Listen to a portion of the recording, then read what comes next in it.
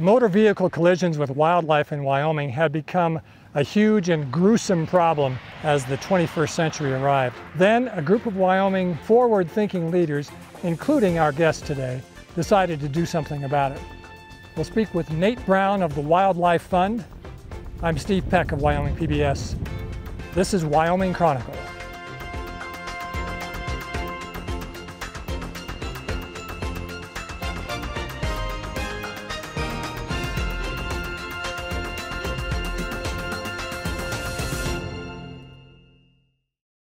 Funding for this program is made possible in part by the Wyoming Humanities Council, helping Wyoming take a closer look at life through the humanities, thinkwy.org, and by the members of the Wyoming PBS Foundation. Thank you for your support. We're joined today by Nate Brown, who's the operations manager for Wyldlife Fund. Nate, I want to talk about Wyldlife Fund and what your extremely diverse and busy job is. But first, the obvious question is, what is this thing behind you here that we're looking at? Steve, that's a wildlife highway crossing or a wildlife overpass. It looks like a big tunnel that's been constructed there, but it's actually a bridge. It is. Why is it there? So typically these are created to reconstruct an old migration corridor or ridge line that wildlife used to cross over this area and go back and forth between their summer range and their winter range. Steve. We're here now north of Pinedale, Yep. south of Jackson, and this entire mini region here of 20, 30, 40, 50 miles perhaps, maybe more than that, is actually at the center of the wildlife crossing effort, really nationwide. Is that fair to say? Wyoming is leading the charge with regard to wildlife crossings. It's safe to say that in Wyoming it's driven by research more than anything. Tell us about that. I mean, there are numbers that told people in Wyoming who care about not just wildlife but highway safety as well, that this would be a good idea. Yeah, you know, there's been a lot of research being done for years and years with regard to migration in Wyoming. Anyone from Wyoming obviously knows that big game animals migrate constantly in Wyoming. It's it's very challenging for food sources, particularly getting from summer range to winter range. And so, the University of Wyoming, the Haub School, folks like the Wyoming Game and Fish Department, the Wyoming Migration Initiative, all of those folks have been doing a lot of research for a lot of years, and we've known about migration, but now it's backed by GIS data, collaring information. There's all sorts of technology that's added to this, Steve. There are a couple of these in Wyoming now, and they've emerged over the past 10 years or so, and it's a new and bold way to solve what is known to be a big problem in Wyoming. Who uses that structure? Steve, it was basically designed for large ungulates to use. It's also used by cattle. This particular one is in an area where there's cattle that get driven back and forth and across this area. But the main focus of it was the large ungulates, pronghorn and mule deer primarily, here at Trappers Point by Daniels Junction near Pinedale, Wyoming. That's a classic spot. This is in the path of the pronghorn. These were, it was a notable spot for pronghorn and mule deer fatalities. So it's good for the wildlife because this is where they live. They were here before us. They know already. They have to cross the road. They have to get from there to there. Yeah. They can't help it. Yeah, and it's actually, it's ingrained in their very existence. They've been doing it for centuries. It's an instinct for them to go to where the food is at a particular time of year. Yeah. So now we put this road in between, and it's caused them a problem. Yeah. The animals, it's caused the people a problem because there are thousands, I'm not sure people understand this, thousands of wildlife automobile collisions. Yeah, wildlife vehicle collisions are very common in our state. I think one of the earliest memories I have is a member of my own family when I was very young was killed in a rollover vehicle accident. In the case of the person you mentioned, this was someone who had swerved to avoid pronghorn antelope on the road. Rolled the car, the spare tire, killed my cousin, and like I said, it's one of my earliest memories, and I think that anyone in the state of Wyoming that's lived here very long if they think about it, they probably know someone, Steve, that's been down that road or had a family member or friend lost to a vehicle collision with, likely a large ungulate. The data that has been collected showed some gruesome numbers. Yeah, correct? Yeah, absolutely. I mean, 6,000 is an average low-end number. That's basically a number of total animals retrieved from the highway crossing area where the actual right-of-way for WYDOT occurs. And so the WYDOT guys, they're always constantly cleaning up these roadways so people don't see this carnage. But what people don't realize is there's a lot of animals that have been impacted by cars that get off of the right-of-way out into the sagebrush. They're either killed by predators as a result of their injury, or they have a slow, lingering death as a result of an injury. Those animals are never counted. There's estimates as high as 4 times the 6,000 average number that we go off of now. So nobody really knows, because that's data that's hard to gather. Well, you told your story. My story is not nearly as bad as that, but I've hit a deer twice in my life. Both times it was at night, both times on a narrow, a 2-lane road. I spun the deer around both times and it vanished. Yep. It wasn't dead on the highway, but I was impacted by a car at speed. I slowed down, slammed on the brakes, but I thought, well, I wonder if that deer is going to make it. Yeah. And what you're telling me and what I think we know is it very well might not have. There's definitely a large volume Sure. of those animals that definitely don't make it. So the wildlife deaths and injuries is part of it, but there's also property damage concerns, beginning with automobiles, right? Yeah, and the impacted fence lines along the edges of the road, property damage that cars end up hitting, the deer that end up flying and damaging someone else's car that's in the oncoming lane. Those are actually around $50 million a year annually just in our state alone. So that led smart minds to think about ways to do this. Well, why don't we just lower the speed limit? Why don't we just put rumble strips in? Why don't we just put flashing lights in? Won't that solve this problem? They've tried it all, Steve. They've tried literally all of it. And another thing I want to touch on is, as modern technology, cell phones are absolutely another issue. We're all distracted nowadays from our driving. The reality of it is it plays a part in this as well. People just aren't as attentive on the roadways as they used to be, and then they're driving faster. The roads are better. It's a long ways from point A to point B in Wyoming, Steve, and so that's kind of a typical problem as well. So these other things were tried. They were effective partially. But then the idea comes along to do something big. And I hope it shows up on camera. This is the first time I've ever seen it in person. It's big, and it's designed to just keep as many animals as possible from even having to face the decision of crossing the road, because they can cross there. Who came up with this, do you know? I'm not exactly sure who you could give credit to that initial concept. I think, we've been using overpasses for our own personal reasons, for vehicle reasons for years and years. I think it only makes sense to people, but one of the, the challenges, and that's where the Wyldlife Fund comes in, is how do you talk people into funding these kinds of things? They don't really see the value in it unless they've actually experienced, a motor vehicle collision themselves, or wildlife vehicle collision. So it's one of those things that unless you're really doing the research and digging into it, it's kind of out of sight, out of mind, and we're all apathetic. That's another thing that's kind of an interesting thing. I think, you see, I alluded to WYDOT doing a great job of cleaning the carnage up along the road. I think the case could be made that it would be more impactful if you left it there. Nobody'd like it. It would obviously create other issues and not be safe, and a lot of raptors and large birds of prey would suffer as a consequence of that. But the idea that we remove them out of our sight definitely doesn't help make the cause. Right? Interesting point. Wyldlife Fund is not the Game and Fish Department.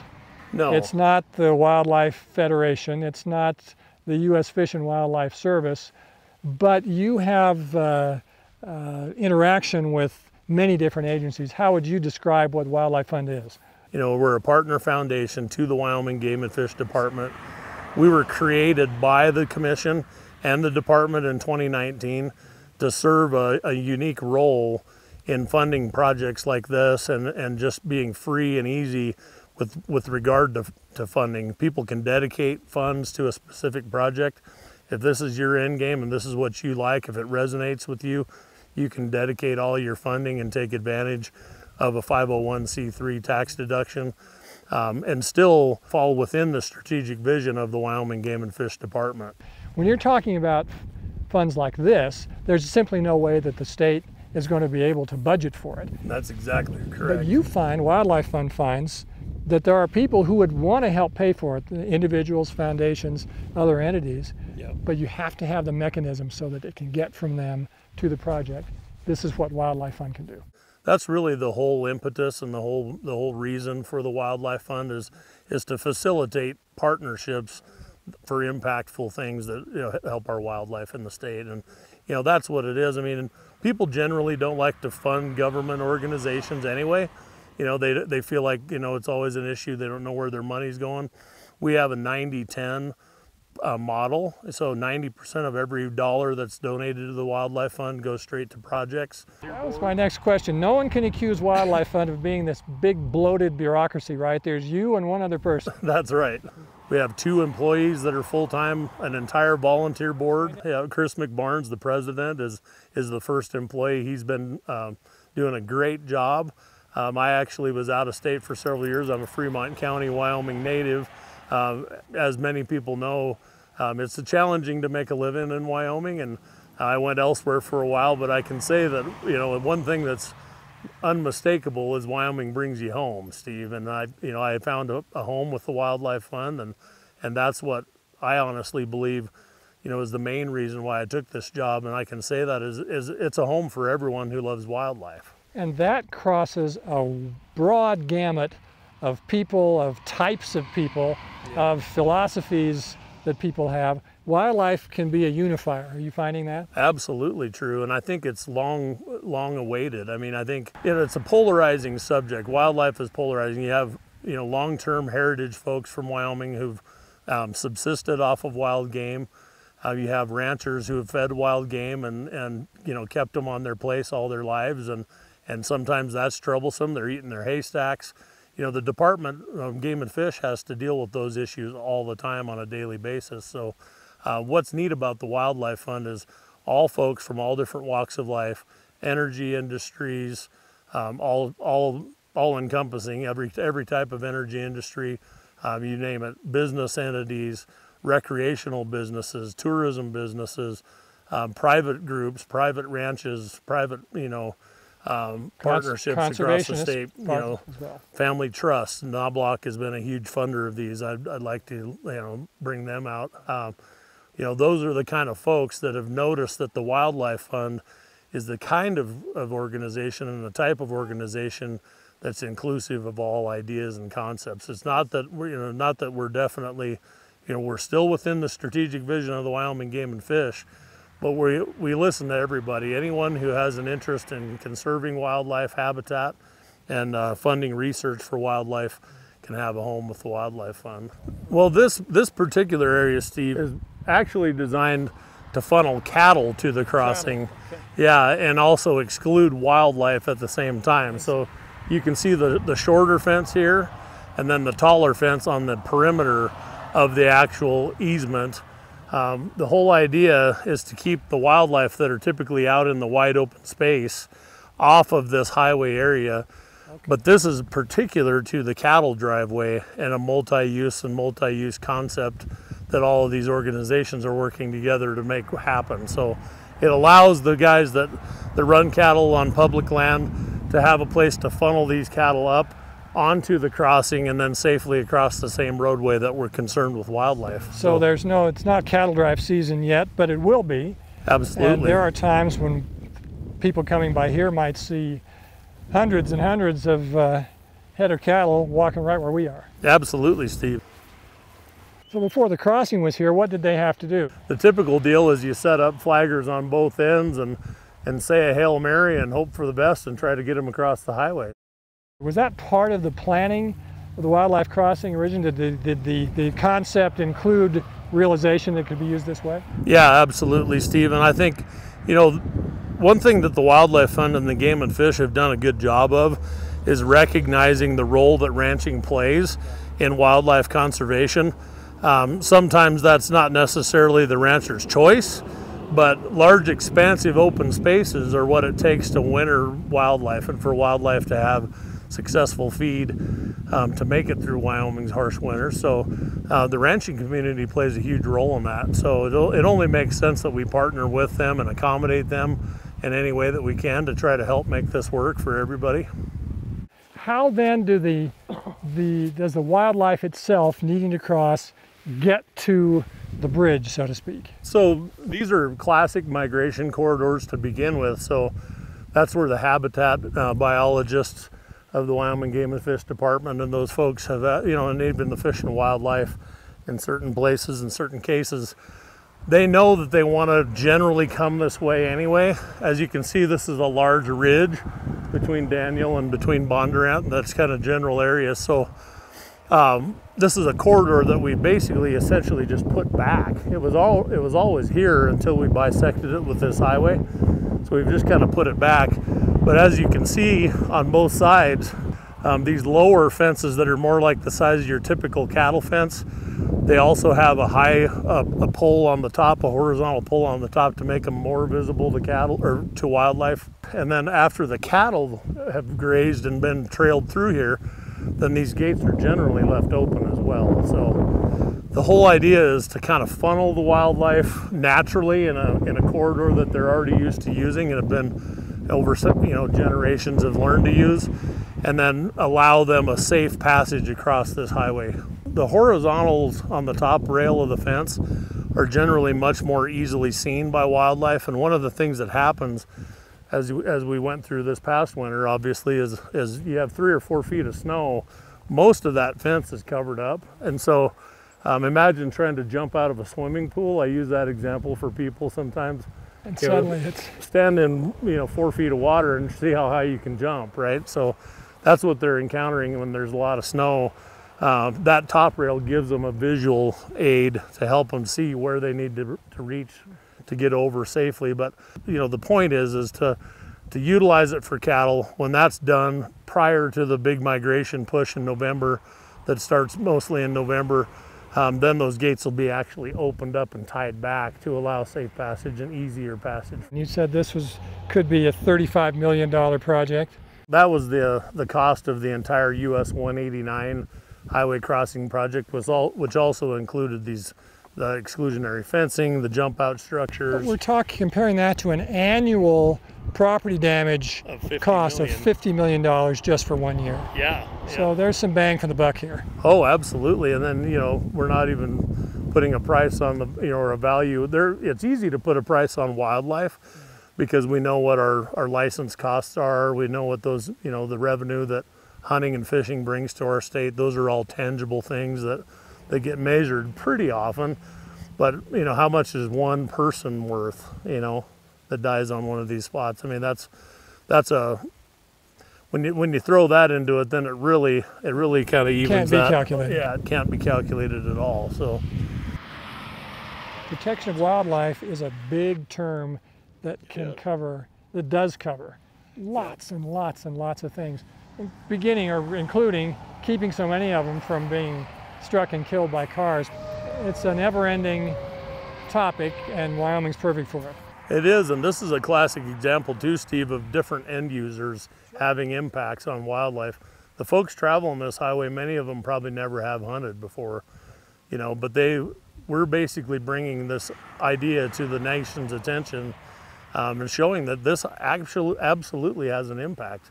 All of this traffic also has an impact on wildlife, and so this is a great way for multiple groups of people across all different thought processes, all different ideas, to be involved in helping protect a resource for all. There's no question that some of these vehicles we're seeing are on their way to or from Grand Teton National Park, Yellowstone National Park, the Jackson Hole region. That's a given. We're also in one of the biggest energy producing parts of not just of Wyoming but of North America here as well. Yep. We have farm and ranching here. We have small business here. We have conservation interests here. Yeah, and we're happy to engage all of those different groups of folks, because at the end of the day, that's what the wildlife needs. It needs, folks that are willing to group together, not on polarizing talking points, but to get together on the main talking points, like what can we do right now to impact the legacy and the heritage of wildlife in the state of Wyoming, You found it has been determined just through the initial construction of these first few of the crossing projects, the results have been profound, haven't they? Absolutely. They're 80 to 90% effective immediately, Steve. And, that's the kind of win-win philosophy that the Wyldlife Fund and the Wyoming Game and Fish Department are going to support wholeheartedly, along with WYDOT as well. I mean, anything you have that good of a return on an investment, it only makes sense to jump on board. So there's these two immediately that are right here. These are the first two of the state. Highway 189, the South Kemmer 189 project, which will include a major overpass like this. One of the other projects that's on the radar, it's US 26 up by Dubois, between Dubois and Crowheart. There will be an overpass there as well. And so there you have not only the deer, but you have the bighorn sheep as well. Absolutely. The only reason the US 189 really took priority is because of the Wyoming Range mule deer herd and because of TerraPower's nuclear plant construction. So there's estimates as high as 2,500 additional employees during the construction phase for that nuclear plant down near Kemmer. On the statewide basis, I've seen a map where there have been dozens of places identified that would be, where it would be advantageous certainly to do this. Oh yeah. Is that part of the longer vision of Wyldlife Fund? It absolutely is, and it takes huge partnerships. As you can imagine, they're not easy to fund. They're not easy to put in place. We have a short construction season. Wyoming's a tough place to build high fence and exclusionary fencing and jump outs, and so you have a short window to do them in. But I guess from my perspective, the Wyldlife Fund and the Game and Fish and WYDOT are on a good course. We're setting the bar high and just chiseling away at projects as we can, and as we can obtain the kind of private funding partners that we need to make these a reality, Steve. Yeah, you start somewhere. Here's where we started. Look what we did. Yep. And it proved it's possible to do, and that the payoff is fantastic. We also want to showcase that these are a win for human safety. There's a lot of folks that travel to the state of Wyoming and get injured in wildlife accidents. I'm sure they didn't think that would be a possibility. Here's what I remember about the first time I had this collision with a deer. It didn't really damage my car. The deer survived at least the collision. I don't mind saying I felt awful that it had happened. The last thing in the world I wanted to do was to hit that. Yeah, the remorse and the emotional, it's hard. You and I are both old-time Wyoming residents, me a little older time than you.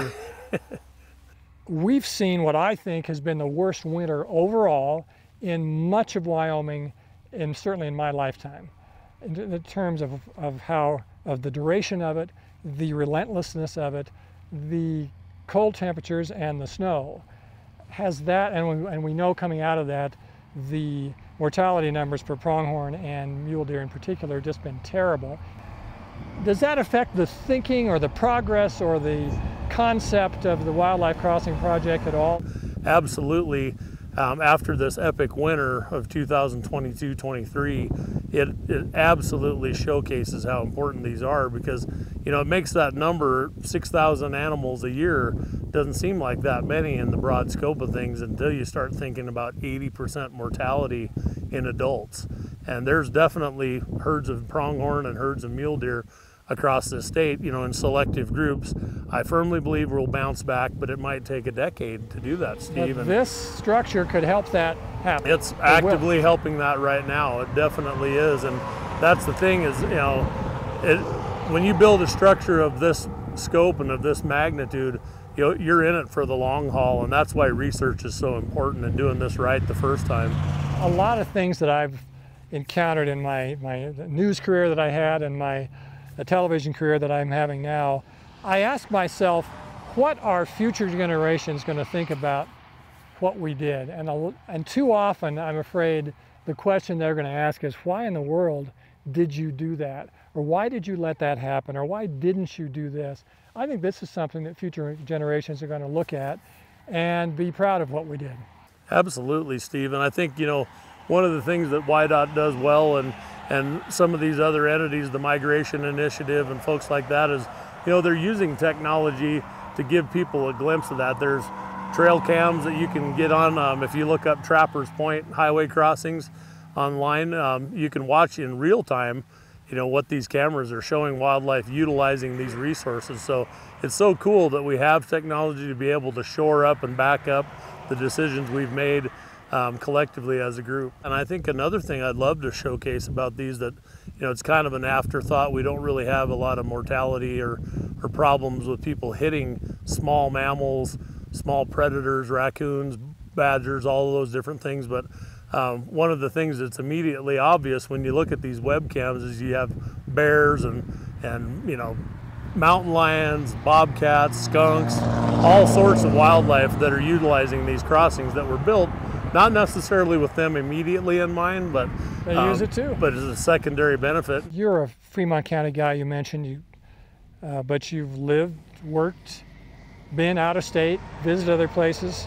How does Wyoming stack up in the wildlife arena? Where do we rate? Well, in the lower 48, Steve, I think we're unmistakably at the apex of all of it. I mean, the waters all start here. You have the Rocky Mountains, Yellowstone National Park, one of the greatest conservation ideas that it was ever known to man. I mean, they started the national park concept right here in Wyoming. Unbelievable groups of wildlife that migrate hundreds of miles across this state, many different large ungulates, birds, all types of species. And so it only makes sense that the Wyoming Game and Fish Department and folks like the Wyldlife Fund and some of these other great organizations and NGOs that we partner with work together to kind of set the bar for the whole country and even for the world, I believe, because that's at the end of the day, the resource is, it's only so much. There's only, there's not an unlimited resource. We've noticed, 40% decline in the Snowy Range and Wyoming Range mule deer herds, for reasons all across the board, different biological reasons. One thing we've identified is we know that killing does and fawns on the interstate and on the highway systems in our state has a tremendous impact.